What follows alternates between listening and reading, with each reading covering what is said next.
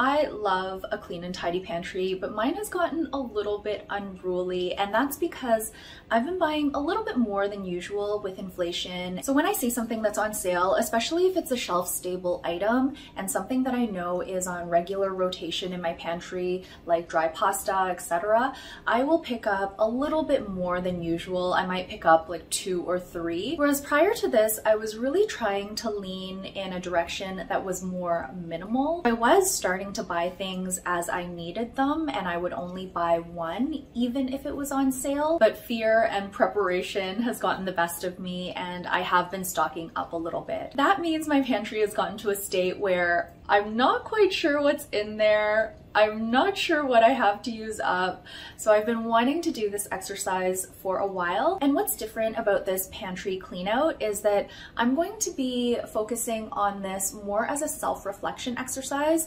versus purely a tidying and organizing exercise. So I'm still going to be doing the tidying and organizing, but I'm also going to be asking questions like, what does my pantry say about me? How it's organized, what I keep in there, what I use, what I don't use, my shopping habits.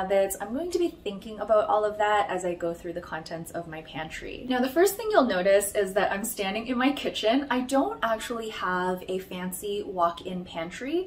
I live in a very small condo, so all of my pantry items, my shelf-stable items, are stored in the cupboards that are surrounding me. Everything is all over the place, but it's actually quite well organized by category, so I never have any issues finding what I'm looking for, but I do have an issue with remembering what I have. I've got this upper cabinet that houses all of my canned goods, my baking supplies like sugar, salt, flour, etc. Then we've got this bottom cupboard which houses a lot of our starches. So these are things like rice, pasta, instant noodles, other types of grains, lentils, and that sort of thing.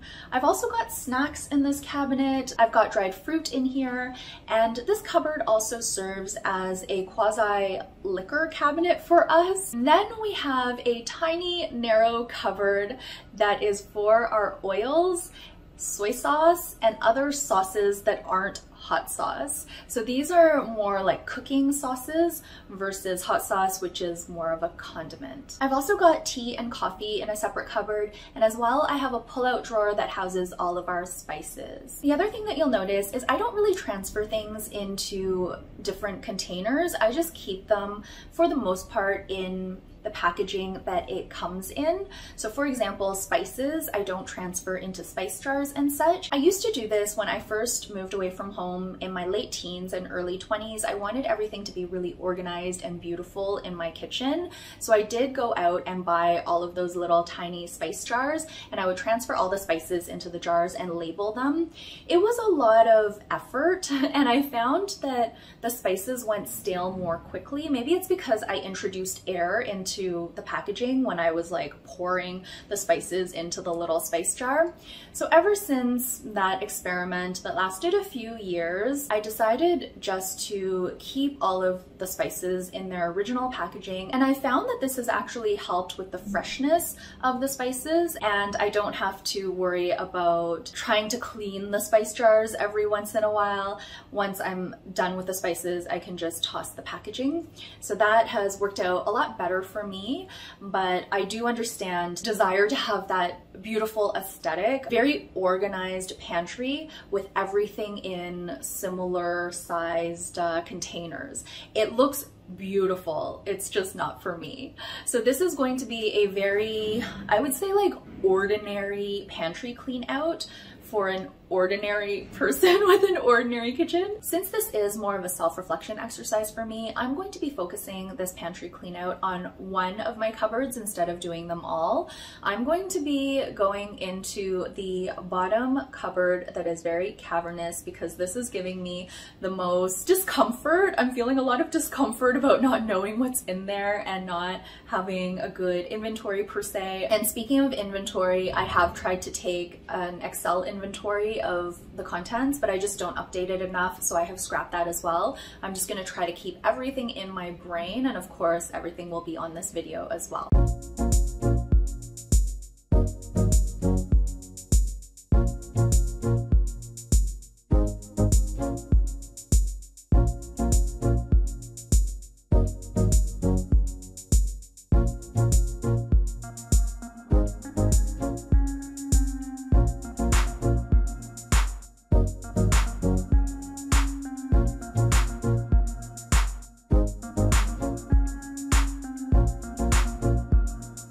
I have emptied the cabinet and now I can show you how cavernous it is. So it's really easy to lose stuff in this cabinet, but I do love it because it holds a lot of stuff. Here's all the food that I pulled out of the cupboard, and we'll go into more detail about each of the different categories I have here and sort through everything. We also keep our pots and pans in this cupboard, as well as a salad spinner and some takeout food containers that hubby uses for his lunch. We have more alcohol in the cupboard than I expected, which is kind of silly because hubby and I don't really drink anymore. We only drink on the rare occasion, so I will be trying to use all of this stuff up, whether it be in cooking or maybe making mulled wine or just having a drink here and there. Most of the items have been opened and are in partial states of being finished. I'm starting to naturally move away from alcohol because it doesn't make me feel great. I'm not at the point where I want to cut it out completely though, so I won't be tossing all of this alcohol. Instead, I am going to try to use it up gradually. Even as I was pulling things out of the cupboard, I'm already noticing some patterns that I want to talk about. But before I do that, I'm going to separate everything into different categories so I can talk about each one separately.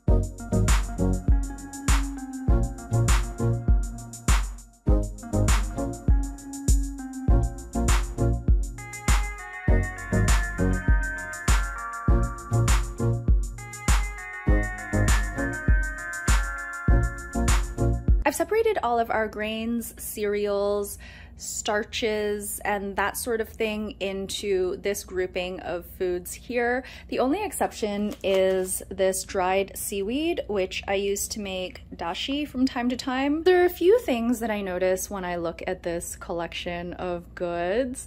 The first is that I have a lot of oats. I've got 3 unopened packages, as well as this container, which is rolled oats mixed with steel cut oats, which was the mix that I was using for hubby's overnight oats. Hubby was taking overnight oats for his lunch every single workday until just recently, about maybe a couple months ago, he told me he was ready for a change. He was sick of overnight oats.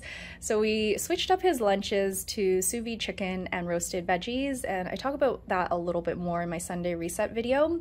But I had stocked up on all of these oats because they were on sale. I mean, they don't expire until September 2024, but I would like to use them up a bit sooner. So what I've been doing is I've been making many batches of granola, and this is a batch that I made just a couple of days ago that I am working my way through. I just eat around half a cup with some non-dairy milk in the morning, and I'm really enjoying that.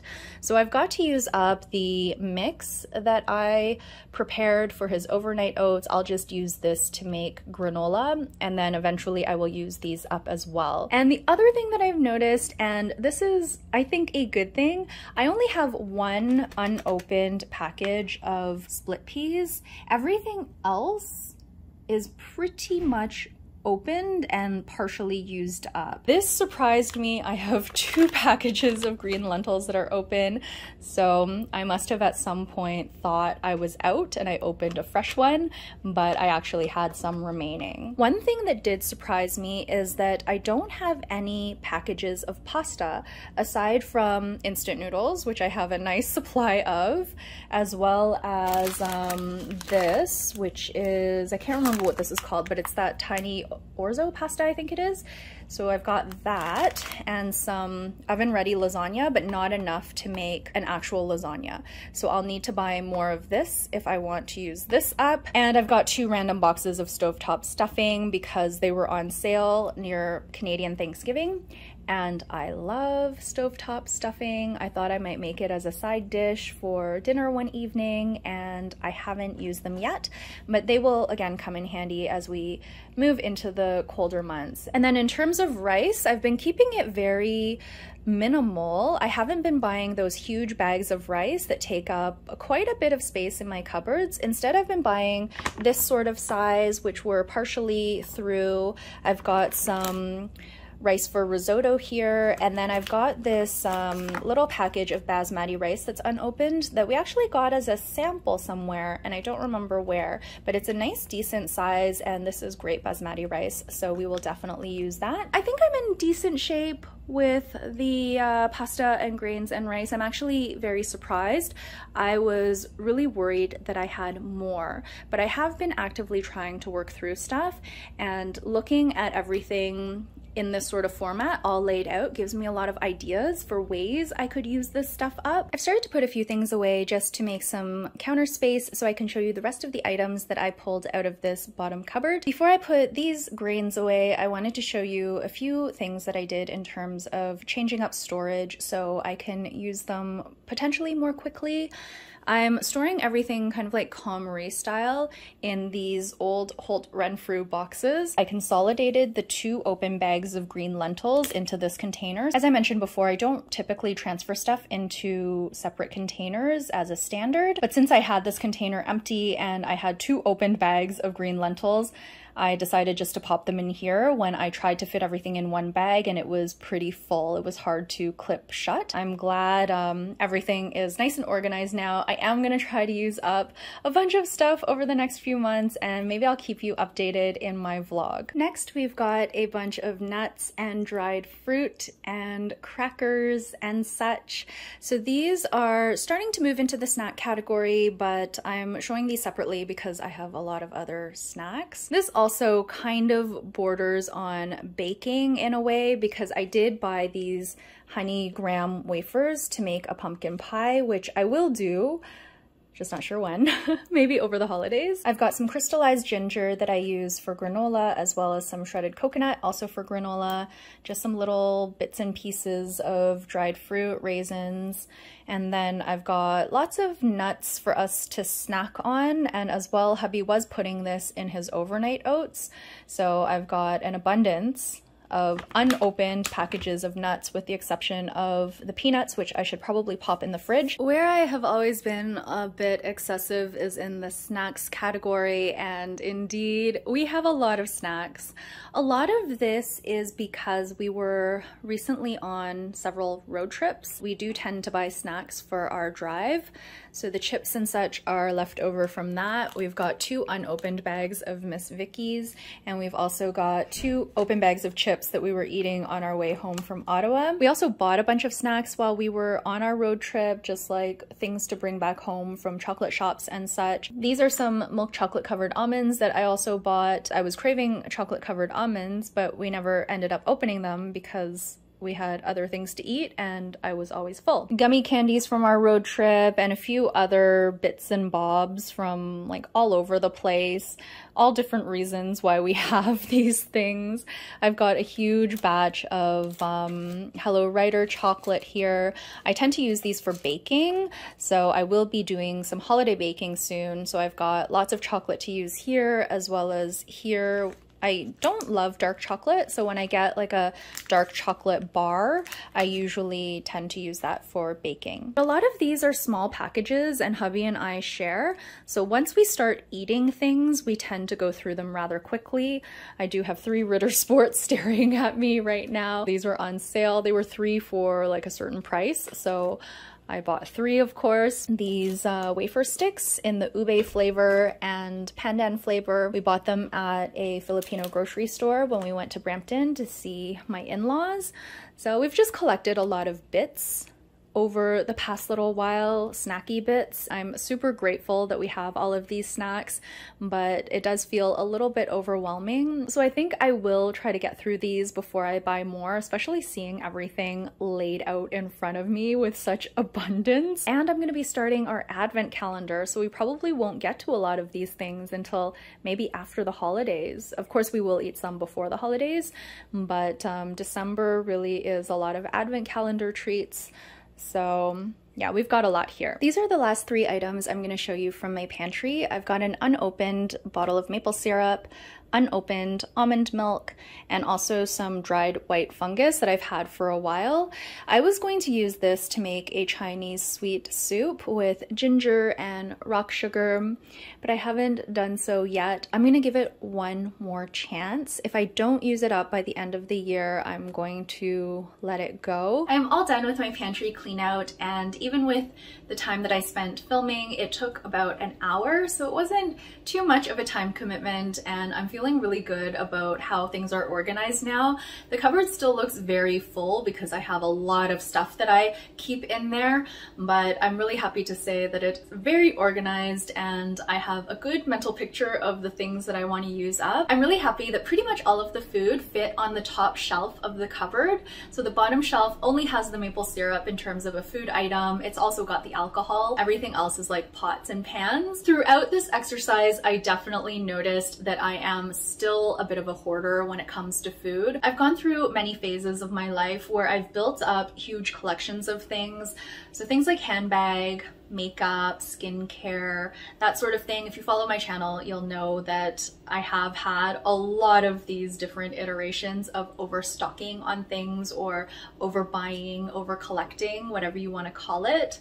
And I definitely still do that with food, especially shelf-stable food that I know I will use up or that I think I will use up. So a few little thoughts and potential lessons that I have for myself when I did this exercise is to be really careful about what I buy. I do tend to use things up like pasta and rice, but specialty grains I need to buy a bit more sparingly because I don't tend to use those as often. I just don't think of them as often, and I don't have as many go-to recipes as I do for like pasta and rice dishes. So the next time I try a new grain, I think I'd like to try maybe one package at a time, finish that, and then purchase a different type or maybe that same type again. I also realized that I do not like to waste food. So when I was taking out the items and putting them on the counter, I had an idea of things that I might want to let go of. And one thing that popped up for me was definitely that package of dried white fungus.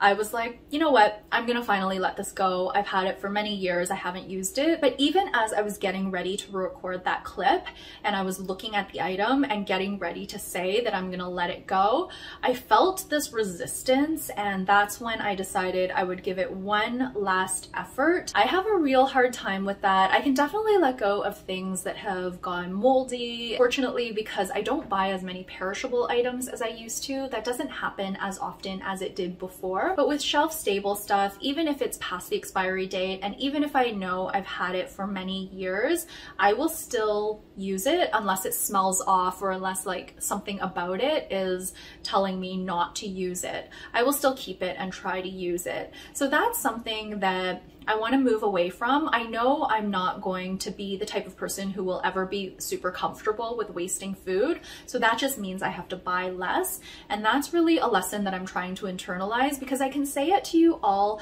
I want and I can tell myself that all I want, but sometimes there's a disconnect between my words and my behavior, and that's something that I'm trying to work on. I don't want to be someone who hoards food. I don't want to be someone who has food for many, many years before using it. I want to have a more just-in-time inventory system, a more like first in, first out inventory system when it comes to food. And while I'm good with some categories of food, I still tend to overbuy. I buy with the intention that I'm going to use it up in the next little while, but I'm not really realistic with myself in terms of this actually isn't a staple item for me. It's more of a fun experimental item. And that's where I think I need to be a little bit more diligent in terms of my shopping behavior. And of course, these aren't like big ticket items. I'm not spending a lot of money on these things, but still it doesn't feel good for me to waste food. So that's something I really want to work on moving forward, especially now that I'm reflecting after doing this exercise. I think that was the main thing that I noticed when going through the items in my pantry. The other thing that I know I do is I rationalize a lot of the things that I have on hand. So when I was talking through the processed snacks portion of the video, I did talk about, you know, a lot of these things were from road trips, or this is why I have this, or this is why I have that. And I don't really need to do that. It makes me feel better about having more, but I know I'm gonna use up the snacks. That's going to be no problem whatsoever. So I don't think I need to constantly be rationalizing why I have so much, especially in those areas. Beans, lentils, and grains, I mean, I know I don't use that stuff up. The white fungus, I know I don't use that stuff up, so I can try to not buy as much. But with the snacks and such, I really don't mind having a little bit more because hubby and I do go through it. And we've gotten to a point where we don't overindulge in it either. We'll just have a little bit and then we'll put it away. And speaking for myself personally, I've gotten a lot better at not being fixated on snacks. When I used to have snacks, I would think about them until I finished them. I got to a point where I didn't even want to buy them because I knew if I had them, I wouldn't be able to not think about them. I wouldn't be able to move past the idea that these snacks are waiting to be consumed in my cupboard. So I've really worked on that over the years and gotten to a place where I can have processed snacks in my cupboard. I don't feel any sort of way about it in terms of needing to eat it right away. I can slowly eat it over time, but I do still tend to rationalize because I still have these judgments on what foods are good versus bad, but I don't want to do that anymore. I want to think of all food as food, be grateful for all of the food that I have access to, and that means being more neutral about food in general in terms of what's good for me or what's bad for me, what's healthy, what's unhealthy. So that's something that really came up for me as I was going through this exercise. The rationalization of having processed snacks, that really showed me that I still feel like I need to justify or explain why I have this food, why I buy this food, why I continue to eat this food, and I don't want to do that anymore. I spent a lot of time in my 20s and 30s trying to cut out processed snacks and just beating myself up for it when I would eat it, and I finally moved past that in terms of like the internal struggle that I have, but I still feel this pressure to justify and explain, and I'm gonna try to let that go. I think those are the main things that came up for me during this exercise. I really enjoyed it, and now I have a clean and tidy bottom cupboard to show for it. I will be doing the rest of my kitchen during my 30 Days to Spring deep cleaning challenge. I'm really looking forward to that as well. I do that every year. I think I may need to adjust the dates this year though, because hubby and I have a trip planned in February, but I'll post more details about that when I have them. That is going to be it for this video. This pantry exercise was part of my new book, Authenblissity Reset. I am currently in the middle of the food chapter and having so much fun with it. So if you'd like to check out this exercise as well as the rest, I will leave the link to my book down below, or of course you can just do your own pantry clean out without having the self-reflection. But I do find the self-reflection portion is really helpful, especially if you want to make changes to some of your habits and routines. That's going to be it for this video. I hope you enjoyed it. I will be back very soon with another one. Until then, please take care and bye for now.